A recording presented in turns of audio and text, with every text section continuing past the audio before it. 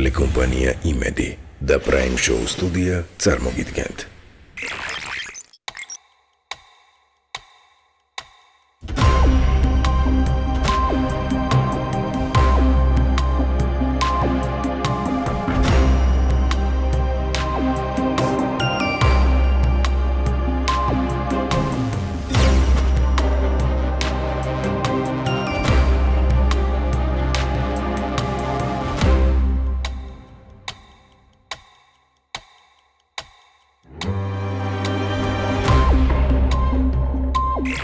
გადაცემის პარტნიორია ლისი ტოპოგრაფი.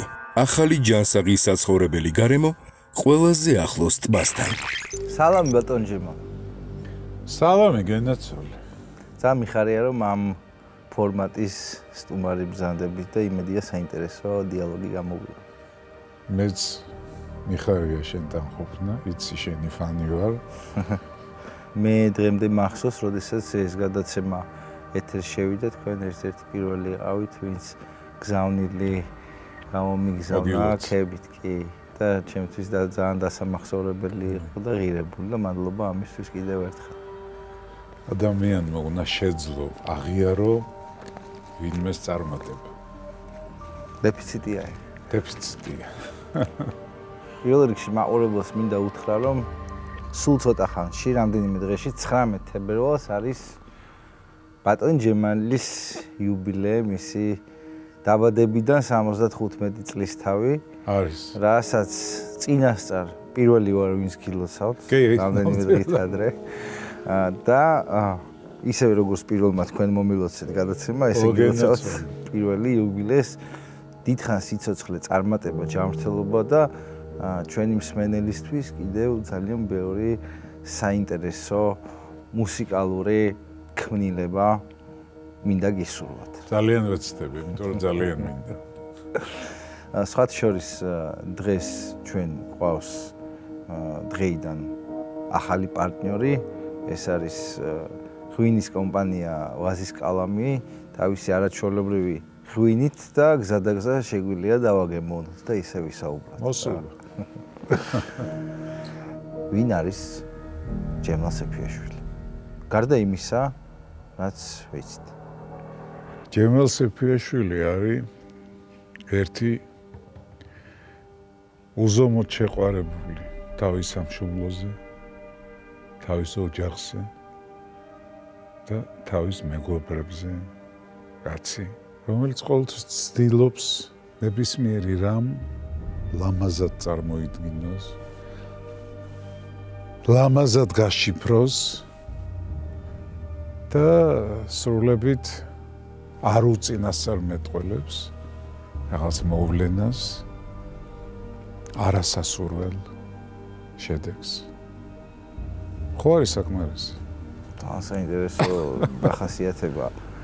პირველივე დეფინიცია რაც იყო უზომოდ შეყვარებული ადამიანი. გასაგებია რომ სამშობლოზე, მაგრამ ალბათ სიყვარულის საგანი კიდევ არაერთია თქვენს ცხოვრებაში. რა არის სიყვარული? სიყვარული არის ასეთი მდგომარეობა, ფიზიკური მდგომარეობა ადამიანისა, მაგარი შეკითხვა დამისი. რაც უფრო ძლიერი სიყვარული შეუძლია, მით უფრო დიდ კმაყოფილებას ანიჭებს ალბათ თავის თავს. მე არაერთხელ მაგ ჩემთვის ნათქვამი და ცისანასთვისაც მაგ ნათქვამი, რომ არასწორად გაგზარდა შვილი. მე რა დააკეთეთ? მე გაგზარდე ისე რომ ყველა ადამიანი უნდა გიყვარდეს, ადამიანს უნდა დაეხმარო, ადამიანს უნდა შენი ბოლოლუკმა გაუყო და ხანდახან ისეთ რაღაცას ვხედავ, რომ მე ვეუბნები ჩემს შვილს, ალბათ არასწორად გაგზავნეთ. ვისი მხრიდან ხედავთ? ირგვლივ. როდესაც ინფორმაციას ვიძიებდი თქვენ შესახებ იმ ნაწილს, რაც არ ვიცოდი, აღმოაჩინე, რომ საკმაოდ ისეთი მსუყე CV გაქვთ. კი. ინჟინერი ფარმაცევტულ ქარხანაში. სადაც ჯერ ზეინკალი, მეოთხე თანრიგის ზეინკალი. რას ლაპარაკო? კი. შემდეგ ფარმაცევტულ ქარხანაში ინჟინერი. ეს უკვე რა პერიოდია პირველი სიმღერა, როდესაც დაიწერა? ეს იყო პირველი სიმღერა დაიწერა 68 წელს, მაშინ მუშაობდი ქიმიურ ფარმაცევტულ ქარხანაში. და იმ ქარხანაში იყო ანსამბლი მელოდია. ქარხნის კოლექტივი როგორ აღიქვავდა ამას? გაუკვირდათ, რომ უცებ თანამშრომელმა, რომელიც ტექნიკურ ნაწილშია დასაქმებული, დაიწყო სიმღერების წერა. არა, პირიქით სიამაყით აღნიშნავდნენ ამას. და აი სწორედ ამ კოლექტივში შეიქმნა ჩემი პირველი სიმღერა. მე ღმერთს შევავედრე შენი სიყვარული. რომელიც შემდგომ როგორც ვიცი აკრძალულის იყო, ხო? აიგრძალა. მე საერთოდ სამჯერ ვარ აკრძალული როგორც კომპოზიტორი. პირველი იყო სანთლები. სანთლები სიმღერა, რომელიც ძალიან პოპულარული გახდა ევროპაშიც და ამას მეტყველებდა ის ჰონორარები, რომელსაც ვიღებდი ვალუტაში, რასაკვირველია მე ვიღებდი დიდ ფულს შეულობდით? არა, დიდი ფული არ იყო, იმიტომ რომ ჩვენ საუდი გვაძლევდა რაღაცა მცირე ნაწილს, მაგრამ მქონდა საშუალება ჩემი გული და ჩემი ოჯახის სიხარული მომენიჭებინა ვალუტის მაღაზიებში, ვთქვათ, ყურებიანი პანასონიკის ტელევიზორი, ვთქვათ, ხორცის საკეპი ელექტრომანქანა და ესეთი უჩვეულო რაღაცეები მქონდა. მე უცებ აიგრძალა, იმიტომ როგორ შეიძლება ღმერთზე სანთლებზე ასე შემდეგ და ასე შემდეგ სიმღერების წერაო. და უცებ მავანმა გამოაცხადეს, რომ ეგ არ არის კომპოზიტორი, მას არ აქვს მუსიკალური განათლება და მე ჩავაბარე კონსერვატორიაში. მე ბევრი ძალიან არასასიამოვნო ფაქტი მოხდა, მაგრამ კედლები გავანგრიე. მაგას ახლა კომპოზიტორებმა მოუნდა და რაღაცა საკმაოდ. ეს რომელი წლებია? მაშინ ვიყავი 32 წლის უკვე. ბევრი ვინერვიულია. მე სკოლაში ოქროს მედალი მქონდა და მისაღები გამოცდების დროს ეს ითვლებოდა როგორც უფლებას მაძლევდა ზოგიერთი გამოცდა არ ჩამებარებინა.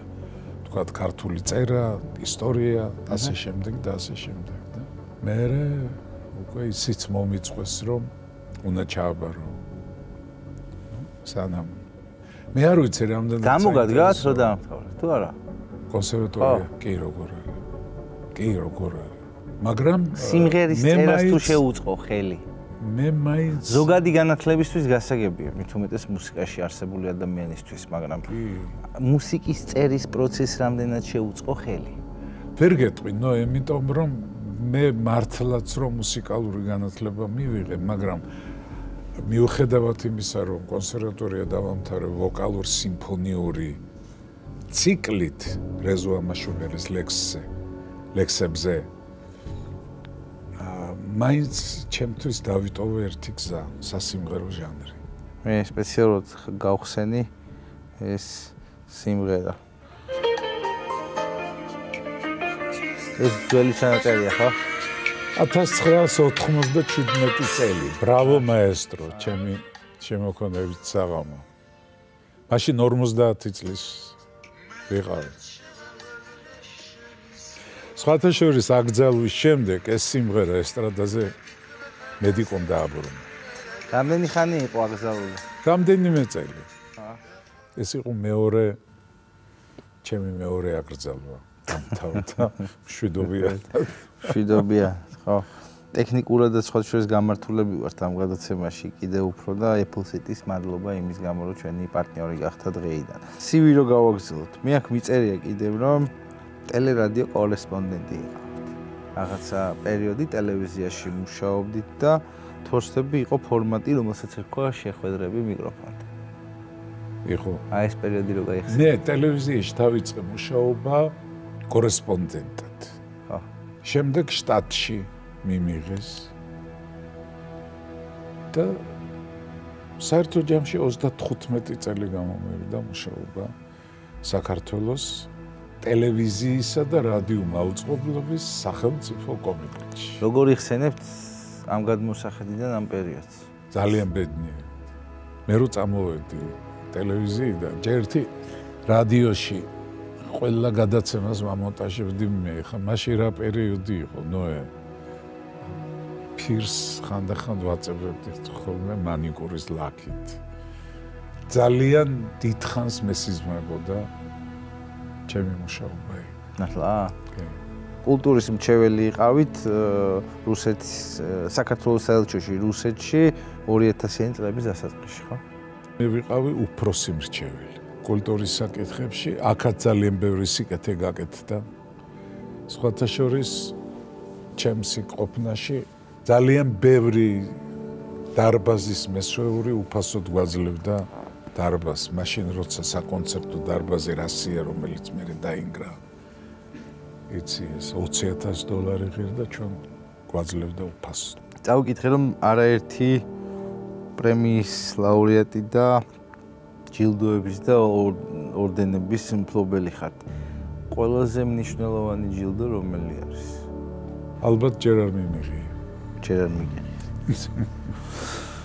ჯილდოებზე გამახსენდა რომ რაღაცნაირი ის გაქვთ, შინაგანი პროტესტი გაქვთ ვარსკვლავის გახსნაზე?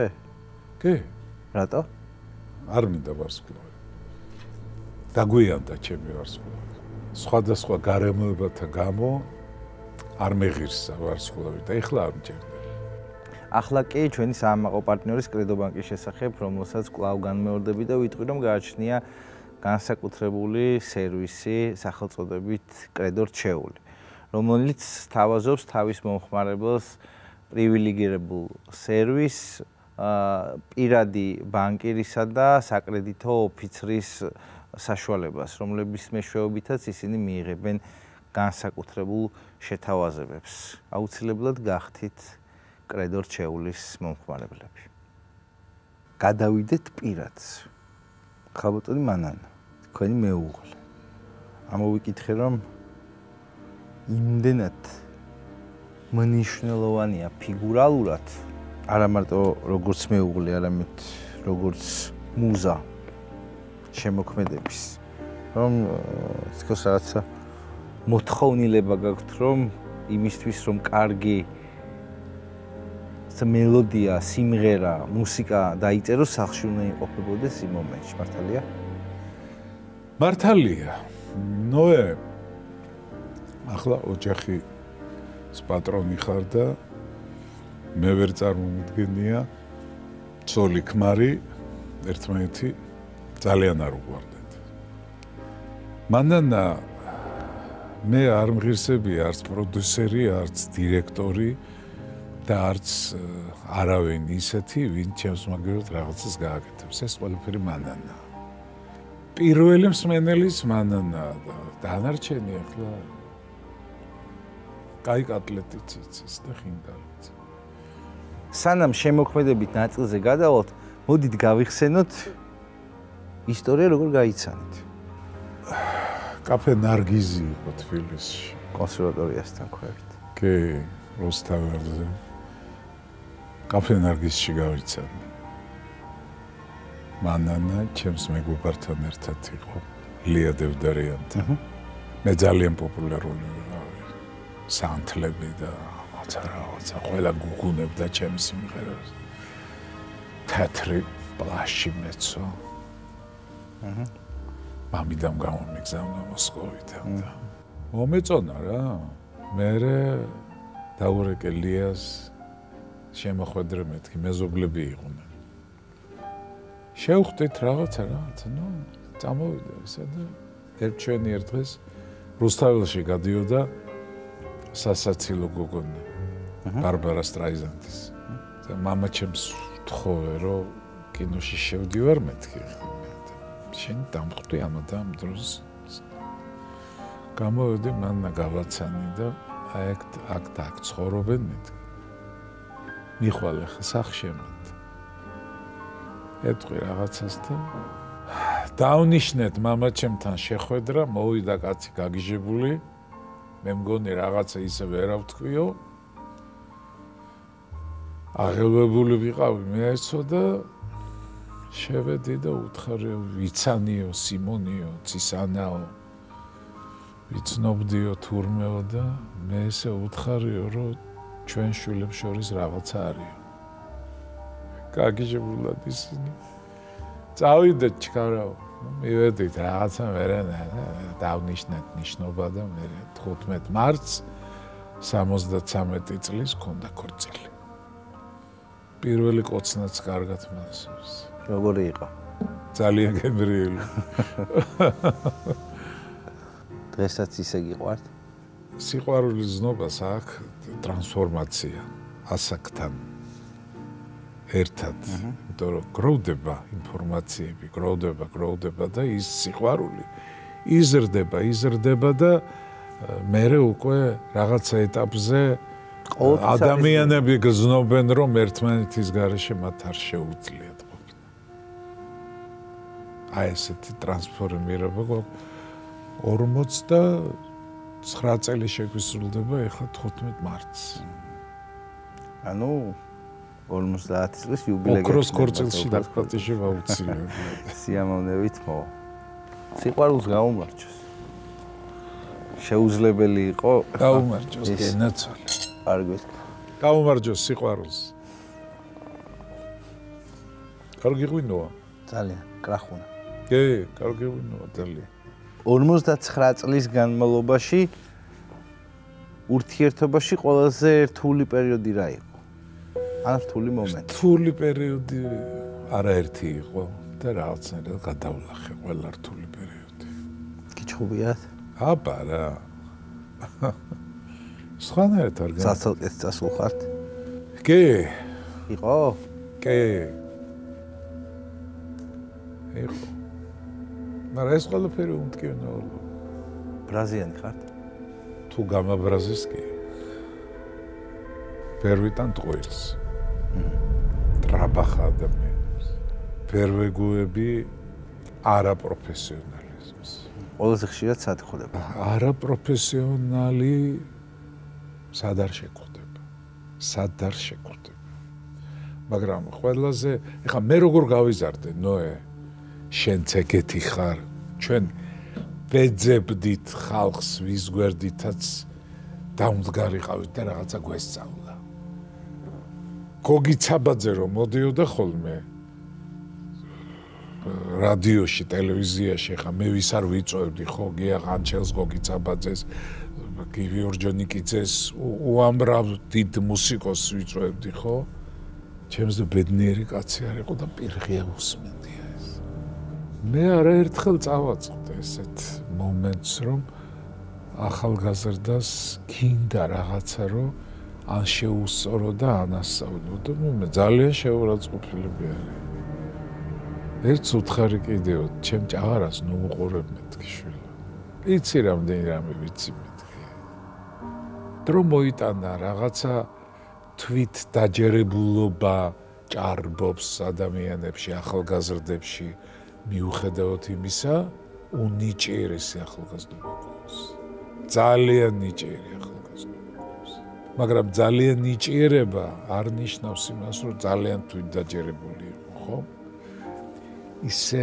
მიდის პროგრესი ისე სწრაფად მიდის პროგრესი ნებისმიერ სფეროში ნებისმიერ დარგში რომ რაღაცაირად უნდა მოასწრო ახალგაზრდამ კი არა მეც ესე ვარ სულ ვცდილობ რომ რაღაცა ხელიდან არ გაუშვა გაჯეტი ისა ყველაფერს უნდა ვფლობდე გაჯეტი აგერგვა ეგ არის ჩვენს დღეიდან წაგვადგება უკვე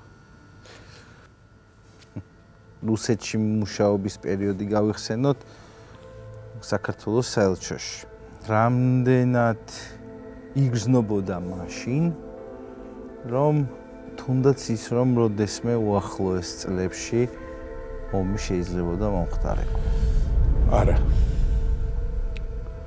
მე ვთვლი რომ მოსკოვში ჩემი ოჯახის ყოფნის პერიოდი არის ერთ-ერთი საუკეთესო პერიოდი ჩემს ცხოვრებაში მაშინ რაღაც ჩამოდიოდა არ მინდოდა ჩამოსვლა ბინა მქონდა მოსკოვში ქალაქის ცენტრში რა იყო იცი ცისანა შორდებოდა თავის ქმარს ჩემთვის ეს იმდენად დიდი ტრაგედია იყო, რომ მეგონა რომ აი ყველაფერი დამთავრდა და ეს როგორ ისა და არ უნდა მოსკოვში გაჩერება და ჩემ თავს ეხა ვეუბნები შეუტვინო.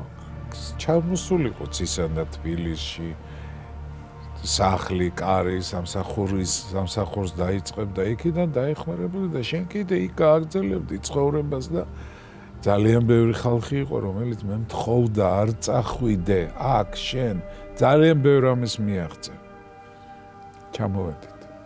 ბინა გავყიდეთ $60,000 ნავასლაბოდსკაიოს ქუჩაზე, 120 მეტრი. 9 თვეში ის ბინა გაიყიდა $1,200,000-ად. მე მივედი ეკლესიაში. მე ხო ძალიან თამამად დავდივარ სინაგოგაშიც და ეკლესიაშიც.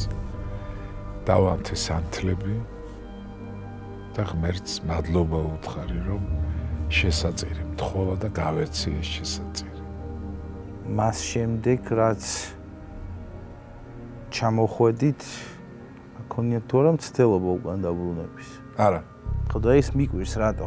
იქ იმდენი კარგი ხალხი დაგვტრიალებდა და მე პირადად ხელოვნების ყველა დარგის ნაღები საზოგადოება. დაახლოებით 3 წელი მირეკავდნენ ჯემალ მიხайлович. Мы хотим работать с грузинским посольством. Приезжайте. არ შეიძლებოდა ჩემი მოსკოვიდან წამოსვლა, მაგრამ აი ცისანა, ოჯახი, რაღაცა ისა მერე ჩემი ქვეყანაც მომენატრა, ჩემი საახლობლო. ნუ რა ვიცი, როგორ გითხრა, ასე უნდა და ღმერთს და ასე მოხდა. ძალიან ბევრი სიკეთე დავინახე მე ხელოვნების, ძირითადში ხელოვნების ხალხს ვდებოდი, ხო? საქართველოს მიმართ, ქართველი კაცის მიმართ. ომი ჩემთვის იმდენად მოულოდნელი და იმდენად საშინელება იყო, რომ კომენტარსაც ვერ გავაკეთე. კარგით, მაშინ ესე მიუდგეთ. მე არ მივეკუთვნები ადამიანების იმ კატეგორიას, რომელიც ომამდე ან ომის შემდეგ ზოგადად ერთ ქვაბში ხარშავს იმ ადამიანებს, ვინც ცხოვრობს რუსეთის ფედერაციაში. თუმცა რა თქმა უნდა, მეც ჩემი შეხედულება მაქვს. თუმცა ასეთი კითხვა მაქვს. პუტინი ვინ არის? რუსეთის პრეზიდენტი. ამით შემოიფარგლებით? კი. ცისანა, თქვენი შვილი, ადამიანი ვის გამოც პრაქტიკულად უარი თქვით ძალიან ბევრ სარფიან შემოთავაზებაზე, ძალიან ბევრ სარფიან კონტრაქტზე, უკეთეს პირობებში, ფუფუნებაში ცხოვრებაზე, ხო? ანუ მაშინ ომიც არ იყო მოხდარი, ეს იყო უკეთეს პირობებში. კი, უკეთეს პირობებში. ვიცი რომ ასევე დიდი დოზით გაქვთ მონაწილეობა მიღებული მის აღზრდაში. სწორად იცი. მომიყევით. ვინც არის მაყურებელია და მაყურებელს რომ მოისმინოს თქვენი ჩართულობა ცისანას ფორმირების პროცესში. მე დომანას გვინდოდა კიდე შვილები ცისანას გარდა, მაგრამ ნუ სხვადასხვა გარემოებათა გამო შეგვრჩა მხოლოდ ცისანა. 10 თებში ფაფარო დაგედო ცისანასთვის. მიტყოდა რომ აი ეს არის ჯემალის განათება. აი ესე გამეზარდა შვილი, კარგი გოგო. მაგრამ არასწორად გამზარდა. იმიტომ რომ ადამიანში ცუცაც რო ხედავს, კარგად უშიფრავს. რატო ეს ცუდად გასდა? გარემოს გამო, გარემოს უხო ყოველთვის ეს სიტუაციების გამო. ცისან არის საოცარი დედა. 4 შვილის დედობა. მაშინ როდესაც ქმარი არ ყავს. პატარა საქმე არ არის, ხო?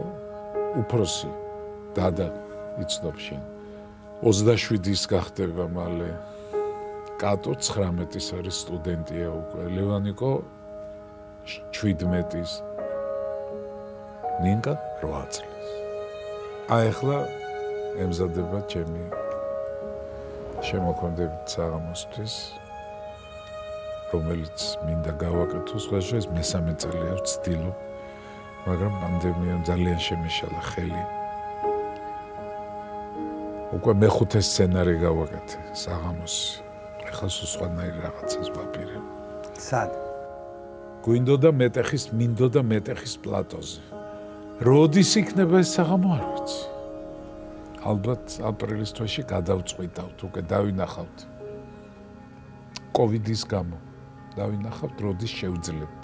ძალიან ბევრისთვის ძალიან უცნაურად ცისანა წინა შემოდგომაზე აღმოჩნდა პარტიის პატრიოტთა ალიანსის თუ არ ვცდები სიის ერთ-ერთი ნომერი. თქვენ რა დამოკიდებულება ქონდათ ამ? იცი რა ხდება? ირმა და დათო არიან ჩემი ოჯახის ძალიან ახლობლები. დათო? თარხანმოურავი. დათოს ვიცნობ ძალიან ისე რომ ვთქვა ალეგორიულად დედის მუცლიდან. დათოს ბიძა და მე ერთ კლასში ვსწავლობდი ძიმა თარხანმოურავი. შვილიშვილები. რამდენად ორგანულია ბაბუის ამპლუა მთელი ამ წლების განმავლობაში. ანუ რაც ცისანაში ჩადეთ არის თუ არა შვილიშვილებიდან რომელიმე ვინც ესე განსაკუთრებული ყურადღების ქვეშ იმყოფება. დადა რომელიც დაბადებიდან ჩემთან ცხოვრობს, გიორგი წერეთელი. პაპაც მომიხარშავს დადასთვის და უამრავი სიკეთე თუ რამე შეიძლება ითქვას. და საერთოდ მე არა ვარ ის ბაბუა, რომ აი დაზდევენ ბავშვებს, ეთამაშებიან, მოდი მატარებელი ესე წავიდეს, მოდი. მე ვარ ჩემი შვილიშვილების იმედი.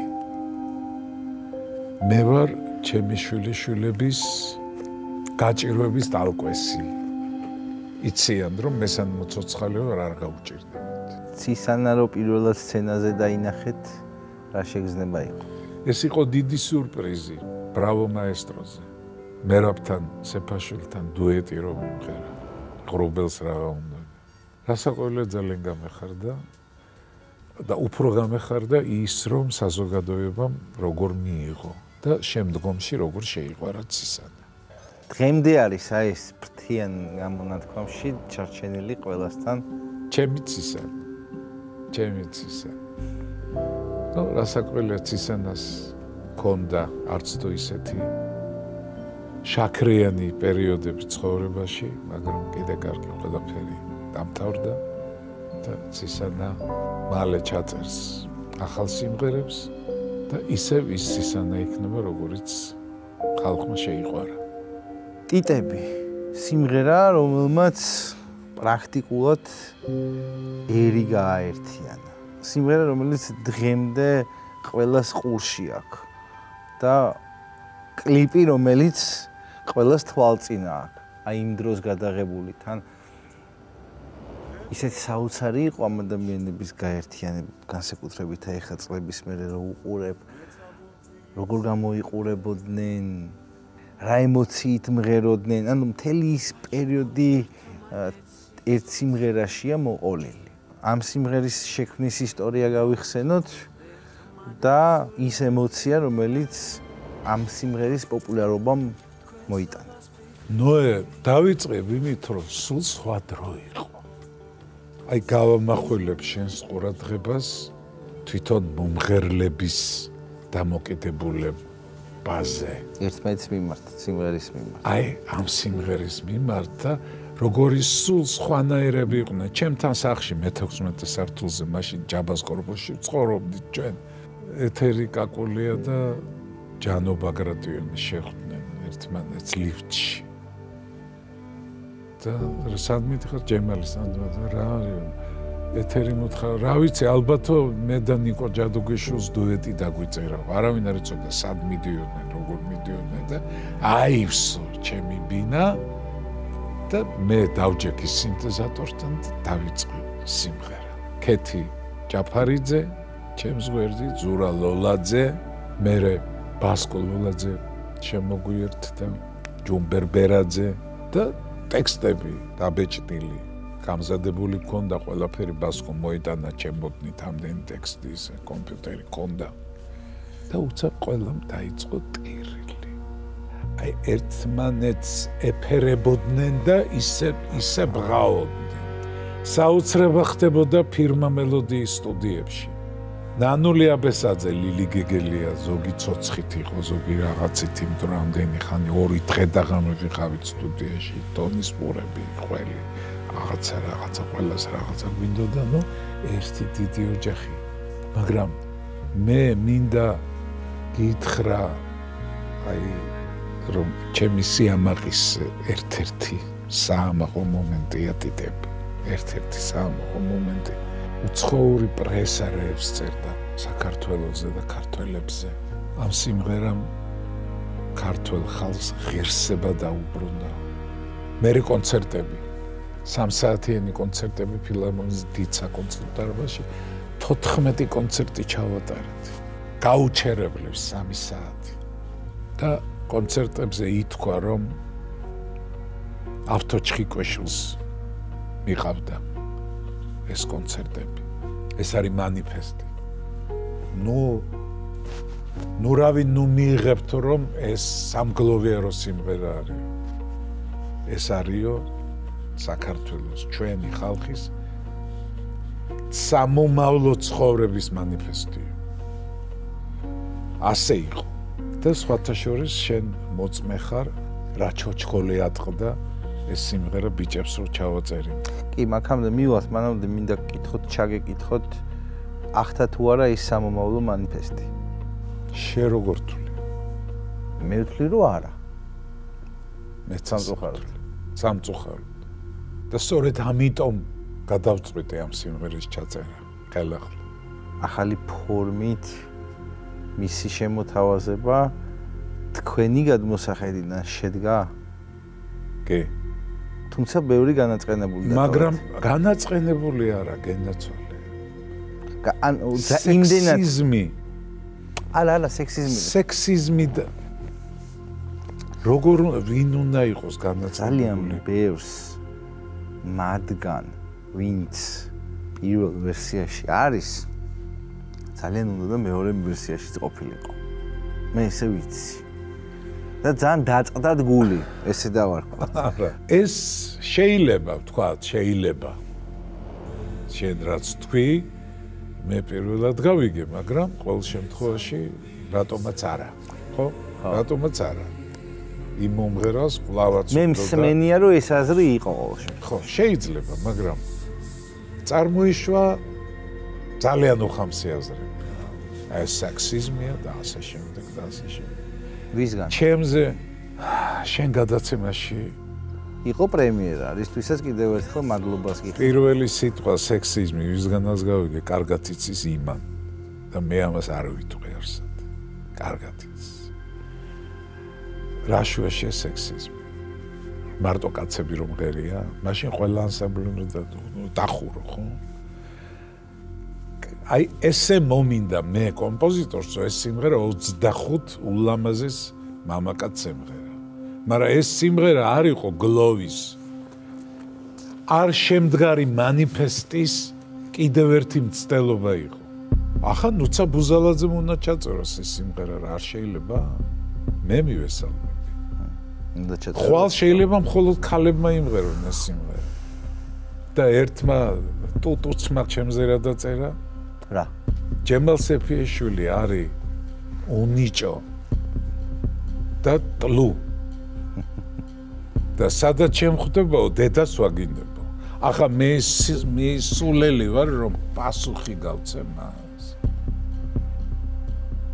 ნუ არიან ესეთი პროფესიონალები რომლებიც აი ცუდი აზრის გაბნევაში საზოგადოებაში და ვიღაცეებზე ცუდის თქმაში საკმაოდ მაღალ ხელფასს იღებენ აიტაც ეს შემდეგ კი როგორ არა სიტყვა სექსიზმი ძალიან პოპულარული გახდა მე რაღა დაგიმალო სექსიზმი რა იყო არ ვიცოდი მე დავგუგლე და გავიგე სექსიზმი რა წერე მაგრამ აინტერესებს Google-ს როგორ აქვს სექსიზმის დეფინიცია მათთვის ვინც არ იცის რომ სწორედ განმარტობთ მსოფლმხედველობა რომელიც ქადაგებს სქესთა არათანაბარ უფლებებს და მდგომარეობას. იგი შესაძლოა გამოვლინდეს სიძულვილში, შეუფასებლობაში ან წინასწარ განწყობებში, მთლიანად შესაბამისი სქესის წარმომადგენლებთან მიმართებაში. ნუ მაგდენი არ ესმის იმას, ვინც მაგ სიტყვას ხმარობს. ან შესაბამისი სქესის მისამართით სტერეოტიპულ მსჯელობაში. სექსიზმის იდეოლოგიის გამზიარებელ ადამიანს სექსისტი ეწოდება. ანუ მათი გადმოსახედიდან ბატონი ჯემალი სექსისტია. სექსისტი ვარ. როგორ ფიქრობთ 50 წლის მერე ადამიანები როგორ შეაფასებენ თქვენ სიმღერებს? ალბათ ესეც გიფიქრიათ დარწმუნებული. მე ესე მგონია რომ ჩემი სიმღერები დიდხანს იცოცხლებს. მშობლებზეც რომ მოგვიყვეთ. მე ისევე როგორც ყველას არაჩვეულებრივი მშობლები მყავდა. 3 ბიჭი გავზარდეს. დედაჩემს ძალიან უყვარდა მუსიკა, კარგად უკრავდა, ღეროდა. მოხდა ისე რომ 79 წელს მამაჩემი და ჩემი ორი ძმა წავიდნენ ამერიკაში საცხოვრებლად. 85-ში დედაჩემი თავის შვილების ფოტოებით ხელში გარდაიცვალა. აი ესე ვემსახურები ალალად სიყვარულით ორ რელიგიას, იუდაიზმს და ქრისტიანობას. აი ეს პარალელურად რანაირად გამოგდით? თავისუფალი ვარ და გამოვდის. დედაჩემი რომ გარდაიცვალა, მე ილია მეორემ მომნათლა. მე მინდოდა უფლების აღება, რომ ეკლესიაში დედაჩემის სული ვახსენო. ილია მეორემ მითხრა, რომ ყველაზე დიდი ცნება და დამსახურება ებრაელი კაცის არის, როცა ის ქრისტიანულადაც იმეკლება. ჩემ სახლში წითელი კვერცხიც არის, პასკაც არის, მაცაც არის და ყველა ზეიმს ვზეიმობთ, ჩემი ოჯახი ებრაულ და ქრისტიანულს. ასე იყო სხვადასხვა დედაჩემის და მამაჩემის ოჯახშიც. ერთი პერიოდი ვიცი რომ სანერვიულო გქონდათ საკმაოდ ცისანას ჯანმრთელობასთან დაკავშირებით და აი ამ პერიოდზე რომ მოგვიყვეთ რა მდგომარეობა ქონდა, რა ჭირდა და ეხლა როგორ არის? ნუ რასაკვირველია ვინერვიულეთ, დღესაც არ დავავიწყდა ის შოკი, რომელშიც ვიყავით. ხო რა იყო იმ შოკის დროს, რა მოხდა? ცისანას ანევრიზმა აღმოაჩნდა. ნუ ხა ანევრიზმა რა ბოროტებაა, ყველამ ძალიან კარგად ვიცით, ხო? შობელი როგორ შეხვდება ნიოს, ეგეც გასაგებია. მაგრამ ცისანა აქეთ გვამშვიდებდა, გვაწყარებდა, არაფერი, რაღაც ექიმები ეს. ეხლა ამას წინათ მორიგ გამოკვლევაზე იყო და უთხრეს რომ 1 წელი ნუ მოხვალ.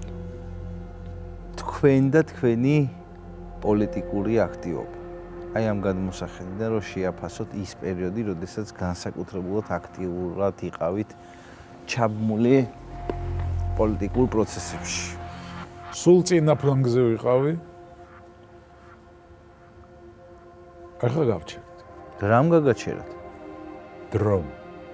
კი, ხანდახან რაღაცა პატარ-პატარა წერილებს ვაქვეყნებ, მაგრამ ისე აქტიური არ ვარ, იმიტომ რომ მაშინ, როდესაც მე ვიყავი ძალიან აქტიური, ძალიან ცუდი დრო, ძალიან ცუდი პერიოდი.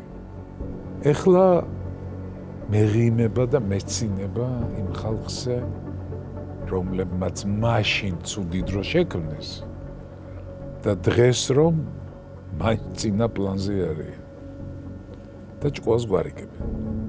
მიკვირს რომ ისეთი მექანიზმი ვერ შეიქმნა, რომ ამდენი უფლება არ კონდეს ხალხს სხვების ლანძღვის. მე გითხარი, მეც კარგად გავილანძღე, ხო? ტულუდო უნიჭო მიწახა. არ შეიძლება ყველას კონდეს ჯერ ერთი სხვისი ლანძღვის უფლება არავის არ უნდა ქონდეს. და ეხლა ვისაც მოუნდება ნებისმიერს გალანძღავს. აი რატო უნდა ვიყო აქტიური პოლიტიკურად ამ შემთხვევაში? ყველაზე დიდი ცილის წამება რა მოგისმენიათ საკუთარ თავზე? უნიჭო რო ვარ. გიხაროდენ. გიხაროდენ. როდესაც დაიწერა გიხაროდენ, იყო 1999 წელი, თუ არ ვცდები და ამ სიმღერის ფონზე დიდი ზარზეიმით საპარლამენტო არჩევნებში გაიმარჯვა მაშინდელმა მმართველმა პარტიამ მოქალაქეთა კავშირმა.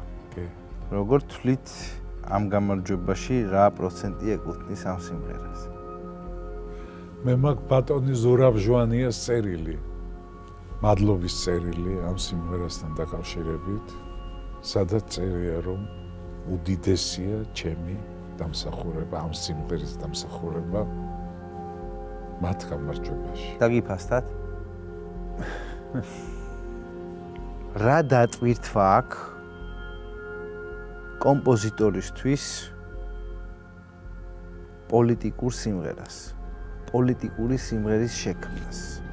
ნებისმიერი ადამიანისთვის თუ რაღაცით კავშირში ხარ უკვე შემოქმედებითად რომელიმე პოლიტიკურ ჯგუფთან, ერთ პოლიტიკურ ჯგუფთან, მე შეიძლება მარტო ამის გამო გახდე სხვისთვის მიუღებელი. ეხლა კონკრეტულ შემთხვევას კიდევ ერთხელ არ გულისხმობ, რამდენად სარისკოა ზოგადად პოლიტიკურ გუნდთან თანამშრომლობა, შემოქმედებითად თუნდაც. როდესაც აი ასეთ ინტეგრაციაში შედის ძლიერი თუ ხარ, როგორც კომპოზიტორი, როგორც შემოქმედი, ხო? არაფერი არ გაგიჭირდება, მაგრამ ძლიერმა შემოქმედმა, ხო, უნდა პოლიტიკური შეკვეთიდან გააკეთოს სახალხო სიმღერა. და ჩემს შემთხვევაში ყველგან არ გამოსდის ეს. ახლა მე მაგასაც სექსიზმში ხარ ჩამეთვლია, რომ ბევრს არ გამოსდის. ისე ამ გადმოსახედიდან რომ გადახედოთ საკუთარ თავს და გვერდიდან რომ შეხედოთ, ამბიციური ხართ? გააჩნია ამბიციაში რას გულისხმობ? რა თქმა უნდა პირველ რიგში შემოქმედებას. ჩემ თავთან კი. სიკვდილზე კი ფიქრიათ? ჯერ ერთი მე ორჯერ მქონდა კლინიკური სიკვდილი და სულ არ მეშინია სიკვდილის. ამაზე გავჩერდეთ, ჯერ ეს ძალიან საინტერესო თემა არის და იყო რამე რაც გახსოვთ იმ მომენტში. ყველაფერი მახსოვს. და რა ხდებოდა? ჩემი საძილიდან გამოვედი და მივდივარ აბაზანაში. თვალები მაქვს წითელი და ზის ჩვენთან პროფესორი, ალერგოლოგი და მანანას ელაპარაკებდა, რომ გავიარე, ცოტა ხმამაღლა მოვიდა, კვდება და ვერ შველითო, წოდეთო. მერე იქ გავხდი ცუდად და აბსოლუტურად ყველაფერი ის, რაც წაგვიკითხავს, ხო? აი რაღაცა წერტილი, საოცარი გაელვების წერტილი, საოცარი ცეცხლოვანი და რომ მიდიხარ ეს წერტილიც უკვე რაღაცა ფართობი ხდება, იხსნება და იქ დამხვდა ჩემი ძმა, ბობო. აი ეს. რომელიც ცოცხალი აღარ იყო. არ იყო ცოცხალი. და უცებ ყურებში მესმის, გაჩერდით, მგონი გადავრჩით მაგული გორდელაძე. მთელი ბინა იყო სავსე, წივილი, კივილი, ჯემალი მოკვდა, აი მე რა გვეშველება. მე მაგულის კივილზე გავახილე დელა თვალები და ორგანიზმში მაქვს როგორი სიამოვნება, იცი? აი ვერ დაიტრაბახებ, ეგეთ სიამოვნება არ არსებობს. და ვარ ბუმბული. და შემოვარდნენ ავტოჩხიკოშოს გახეთქილი აქ შუბლი, კედელს ურტყა თავი რაღაცა ისა და უცებ დაუნძიმდი. Это всё пришло. მოვიდა. შემოვიდა. დაუნძიმდი. ერთი სიტყვით, ორი კვირა ოთახში არ უშვებდი პროფესორ ხეჩინაშვილის გარდა არავის. რა მინდოდა აქ? აქ რა მინდოდა? არ გაპატიებთ. თავისუფლება რაშია? თუ შეგიძლია სიკეთე აკეთო, და არაფერი ხელს არ გიშლის, მაშინ ხარ თავისუფალი. ქართულ შოუ ბიზნესზე მინდა გითხოთ. ვერაფერს ვერ გითხავ, იმიტომ რომ მე ვთვლი, რომ საქართველოში შოუ ბიზნესი არ არსებობს. ხო და ზუსტად მაგის კითხვა მინდოდა არსებობს თუ არა შოუ. საქართველოს შოუ ბიზნესი რო არსებობს, მე ვიქნებოდი და ბევრი ჩემი კოლეგა იქნებოდა ძალიან მდიდარი ადამიანი. შოუ ბიზნესი არის ბიზნესი. ბიზნესი მაშინ არის, როცა მას შემოსავალი. და კიდევ ერთი რამე მინდა გითხრა. აი იმ ქვეყნებში, სადაც შოუ ბიზნესი არსებობს. ხელოვანს არ ეკითხებიან ვარსკვლავი გაგიხსნათ თუ არაო. და არც არავის არავისი არ ეშინია ვარსკვლავი გაგიხსნათ თუ არ გაგიხსნათ. ამიტომ, როდესაც ნაციონალური მოძრაობის ბობოქრობაში ჩემ ვარსკვლავზე კი არა, ჩემი სიმღერა არის მოდა არც ერთ რადიო სადგურზე, არც ერთ ტელეეკრანზე, რომელ ვარსკვლავზე იყო ლაპარაკი. ამიტომ დღეს ვარსკვლავი არ მინდა, იმიტომ დაგვიანდა ჯემალ სეფიაშვილის ვარსკვლავი, დაგვიანდა და არ მინდა, დიდი მადლობა გენაცვალე. ჩემი ვარსკვლავი არის, აი, რამდენი ვარსკვლავი მაქვს, იცი, ის ადამიანები, რომლებსაც უყვართ და ღიღინებენ ჩემს სიმღერას. ნუ ეხლა იმას პლუგონი ვარ და უნიჭო, რა ვქნა ეხლა, კარგად იყო. ასეთ ადამიანებს გაუმარჯოს მაშინ, რა, ვისაც ჩვენი გადაცემის დღევანდელი ჩვენი რესპონდენტი გულით უყვარს და ეთაყვანება მის შემოქმედებას. მადლობა გენაცვალე. ერიქით გადაცემის პარტნიორია ლისი ტოპოგრაფი. ახალი ჯანსაღი საცხოვრებელი გარემო ყველაზე ახლოს ტბასთან.